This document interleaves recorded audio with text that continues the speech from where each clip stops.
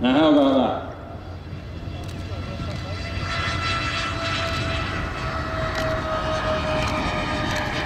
It's very spooky, isn't it? Very quiet, electric fan. What a wonderful development going forward, because the weight of batteries has held it back for so many years of development. Now this is purposely designed, the whole thing. First purpose-built, fully electric general aviation training aircraft. It's great for green, it emits no carbon dioxide. You've heard, or didn't, how incredibly quiet it is. 2 electric motors, combined power of 60 kilowatts. Probably less than my washing machine. Each driving a ducted variable pitch fan. That electric power comes from a series of 250-volt lithium-ion polymer batteries housed in the inboard part of the wings, giving an endurance of around about 45 minutes to an hour. Good visibility out of that cockpit. Great lift from the wings. 2-seat aircraft has a all-composite airframe structure, optimized electrical energy management, E-FAN. The electric motors for the wheels, 6 kilowatts on the main landing gear for silent taxiing and acceleration up to 60 kilometers an hour during the takeoff. So assisted there, from left to right. Where in, gosh, 2 years, 10 years time will we see this sort of development move on to? Airbus Group plans to further develop the E-Fan technology demonstrator and to produce and market 2 versions of the aircraft. Our subsidiary named Voltaire, good name.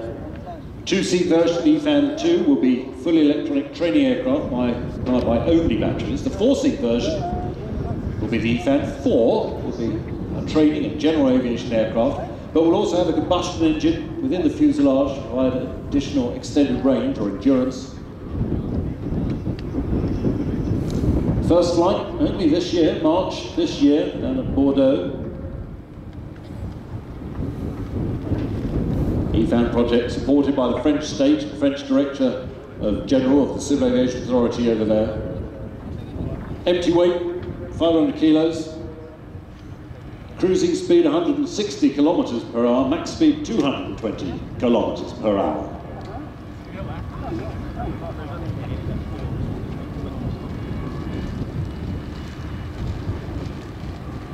Remember the little creakeries, the 2-engine aerobatic aircraft? Well, this is really the growth from that, the development from it, from much loved creakery. I don't know whether any creakeries are still flying around. I'd love to have a go at one of those.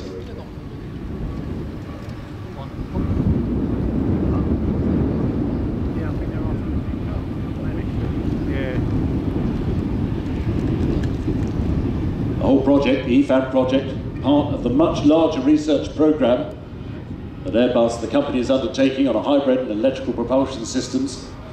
Some of the other aircraft in the program include a concept study for the full-scale hybrid helicopter.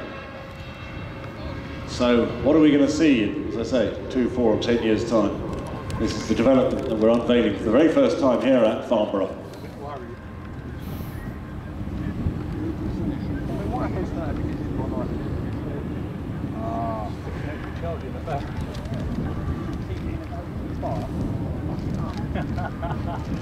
It'll be a big hole where it was.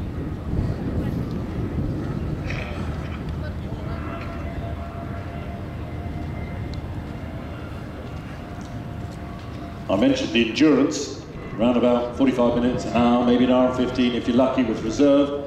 But how long would it take to charge the batteries, I hear you ask? Well, maybe I didn't hear you, but I'm making it up. They can be recharged in just 1 hour. And the future aircraft will have a quick charge battery pack system for rapid turnarounds. 24-volt avionics radios powered by a converter. Also, there's an emergency battery backup installed. I'm glad to hear that. It's a couple of triple A's.